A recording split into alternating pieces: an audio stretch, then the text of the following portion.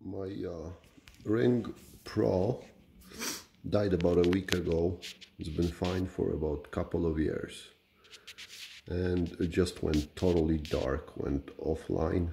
So I'm trying to figure out what went wrong. Hopefully I can save some money and fix it. So far found out problem is with the battery. Took it out, checked the voltage, and it's at 2.7. Somewhere there should be, as I believe, 3.7, so it won't charge. I tried connecting the micro USB to the Ring, get it to charge. It would just turn on, blue light would flash, and eventually day after it was just totally dead. Nothing would light up. It was just totally dead. So I think battery is the issue.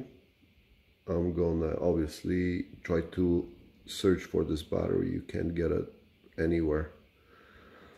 Anything in that size, I think there is something similar that size, but it's I think like 150 milliamps. This one's supposed to be 300 milliamps, I think.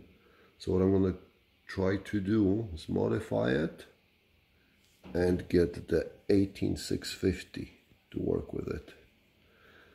I'm just gonna what I have is spacers under the Ring to change the angle, so I have room to hide in the spacers.